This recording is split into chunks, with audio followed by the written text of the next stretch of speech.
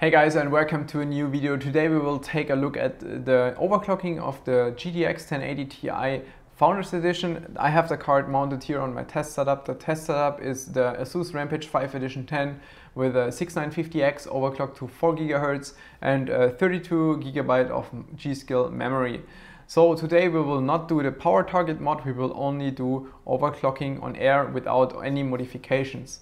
So for that you need the MSI Afterburner. You can also use any other tool which is similar to this, for example ASUS GPU Tweak or EVGA Precision X. Those tools all work the same, so pick whatever tool you want. Personally, I prefer the Afterburner. So if you open the Afterburner, in the middle you have the control area, and on the left you can see the current status of your GPU. You can see, for example, that currently my GPU is running at 600 MHz on the GPU and 400 MHz on the memory. On the right side you can see the GPU voltage and also the GPU temperature, which is currently 32 degrees Celsius. Now I recommend that you also use GPU-C at the same time, and you can click on the small question mark and then start the render test. And the render test will push the card into 3D mode. So now you can see that the card is running at almost 1900 MHz on the core and 5500 MHz on the memory. So this is really a helpful way to see the real clock of your card, because the card, the real clock of your card really depends on the boost clock, which is dependent on your individual GPU, but also maybe the cooling solution. So if you run a water block, your boost will be a lot higher. Also, this helps to address the right core clock. So for example, if we now increase the core clock, you can see this is the real core clock of around 2 GHz now. But for now, what we want to do is test the possibilities, what we can do to increase the performance of this card without any modifications. To test this, I'm going to use the new Unigine superposition benchmark. Previously, I often used FutureMark 3D Mark, but I found this new benchmark and I actually really like this one. It's a very good benchmark. The performance is really close to gaming performance. It's pretty much like a game. You also have a game not subtest, but you have a game option where you can actually play a game. So this is more like a game than just a benchmark. So the performance numbers you get from this benchmark are really reflecting game performance. That's what I really like about this benchmark. So on top you can select performance, and then for example you can do 4K optimized, what I did testing this card. Also you have this stress test option. If you have the advanced version of this benchmark like I do, you can, for example, set the duration to 30 minutes, set texture quality to high. That's what I also did to testing this. And then if you overclocked your card, just keep this stress test running for 30 minutes and then it should be perfectly fine for any game, because I also tested it with Overwatch and also with Ghost Recon Wildlands. And the clock I had stable in the superposition benchmark stress test was also stable in those two games. So I'm pretty sure that this stress test works very well. So running the 4K preset and not adjusting anything on the card, I got 8800 points in this benchmark with a minimum FPS of around 52 and average FPS of about 65. So the first thing we can do to optimize the performance of this card is increase the power limit. You can simply push the power limit to 120% and just apply this setting. This is the easiest way of increasing the performance of the card, because the card can consume more power and therefore increase the clock itself.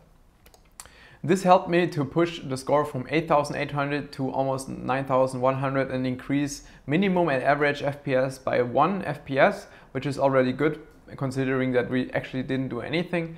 So the next step, what we can do is adjust the fan curve, because what I figured out is most Pascal GPUs are more temperature limited than also voltage limited.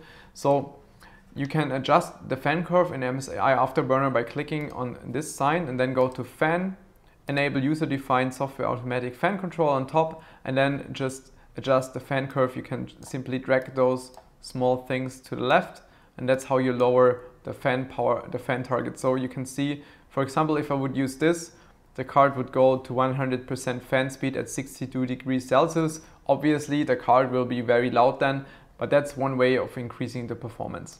You can probably not hear it in the video, but I can already hear that the fan is spinning faster. You can also see the fan speed is now at 42% already. Usually it's around 30% when you're only in Windows. So using the adjusted fan curve and also running the power limit at the max, I managed to get 9,200 points in the superposition benchmark and increase minimum and average FPS again by around 1 FPS. So we are now at around 5%, 6 or 5% performance boost just by adjusting the power limit to 120% and also adjusting the fan curve manually. So the next and last step would be to overclock GPU and memory manually. I tested several cards, so from my point of view, you can adjust the core clock by plus 150 and the memory clock by plus 550 on every single card. Just apply the setting and it should work on all cards. You can simply test this by running GPU-C and quickly run the render test. If this would be unstable, it would immediately crash and reset your driver, and then you can go back into MSI Afterburner and reset your settings. Don't be scared, nothing will happen if you run too high clocks. It will just reset the driver, reset your settings, and then you can set them again. So on my card, I managed to do plus 170 MHz offset on the GPU core clock and plus 600 MHz offset on the memory clock, and therefore I could increase the superposition benchmark score from 8,800 to 9,800, which is around 12% performance boost. Considering that just takes a few minutes in the MSI Afterburner, that's a very solid performance increase. What I also noticed is that for sure at this point you're completely limited by the power targets. So I measured the power consumption of this complete setup during the benchmark run. If you run the card on stock, the total power consumption of this system is around 400 watt.